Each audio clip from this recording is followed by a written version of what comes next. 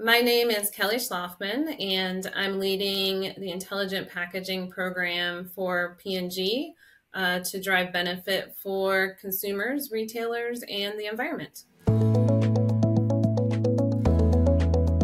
If you think about our packaging over the last 50 years, many people are familiar with this 1D linear barcode, which has served us very well for about 50 years.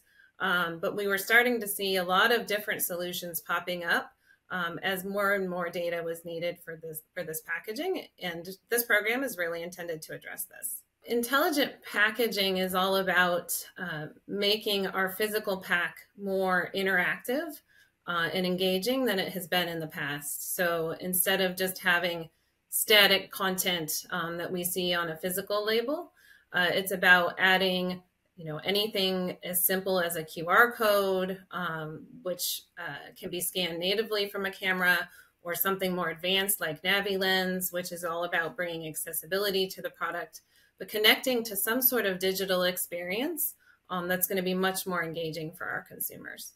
I happen to be blind myself, so for me, just speaking from personal experience, one of the most interesting use cases is actually making our packages more accessible.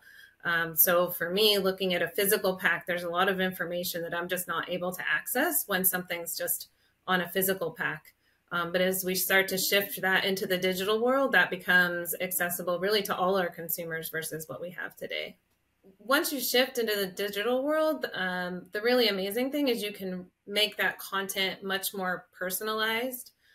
So we can make consumers feel better about what they're purchasing. So making sure that we're getting it right as far as allowing them to understand what the ingredients are, or allergens, or is this a sustainable product? Is it ethical, right? So there's a lot of information that consumers are expecting, but they're not all expecting the same thing, right? So as we shift this to digital, that's really the beauty of it, is you can start to make these personal experiences where we really can ensure they're making choices they feel good about.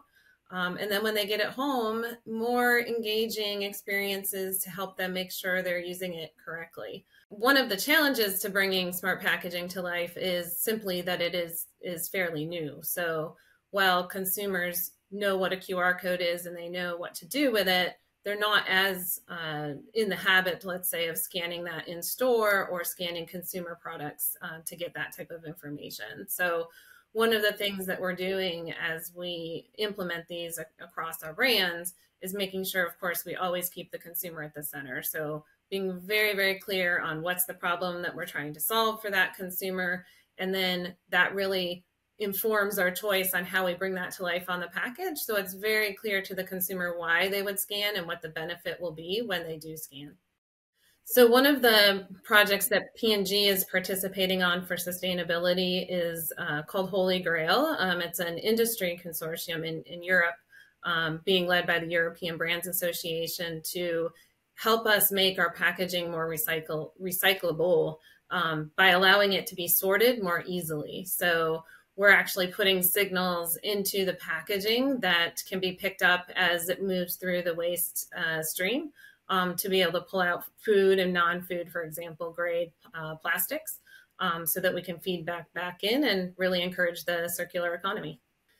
The most exciting thing for me in working in this space is that we're really fundamentally changing how we communicate with retailers and how we communicate with consumers in a really transformative way versus what's been done over the past 50 years. And seeing that come to life in market is certainly something that's very exciting to see. One of the things I love about this job is the multifunctional nature.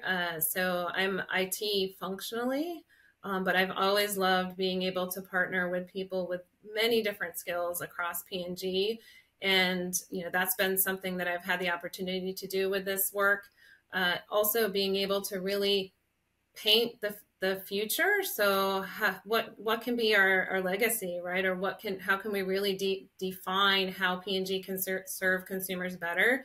Especially as I talk things about accessibility and transparency and sustainability. I mean, these are trends I think that will be around for a very long time. So being able to really put my mark on this work for hopefully decades is exciting, and one of the things I love the most about this job.